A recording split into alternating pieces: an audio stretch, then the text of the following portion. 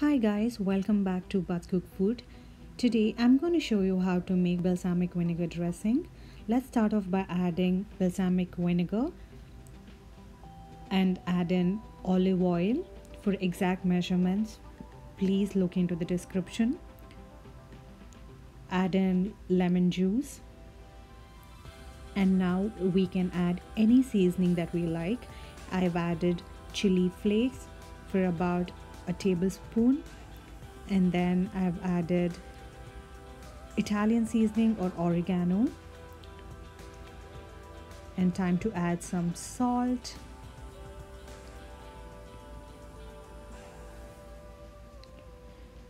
So now all the ingredients are added. Let's go ahead and mix this mixture well so that the dressing emulsifies. You can do the same procedure in a jar, and then you can shake this dressing so that it combines well, and it can be easily stored and used along with a salad. I use this on a quinoa salad, and for that recipe watch my next video. Until then, ciao. Please like, subscribe and comment if you like this video. Have a good day.